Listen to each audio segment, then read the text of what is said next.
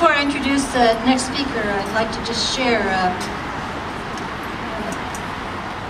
quotation from a prominent German Protestant pastor that was outspoken against Adolf Hitler after the war. It may be familiar to you, but it seems appropriate right now.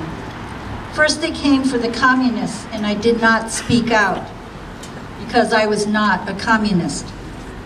Then they came for the socialists, and I did not speak out because I was not a socialist. Then they came for the trade unionists, and I did not speak out because I was not a trade unionist. Then they came for the Jews, and I did not speak out because I was not a Jew. Then they came for me, and there was no one left to speak out for me. This is what we will not allow to happen ever again.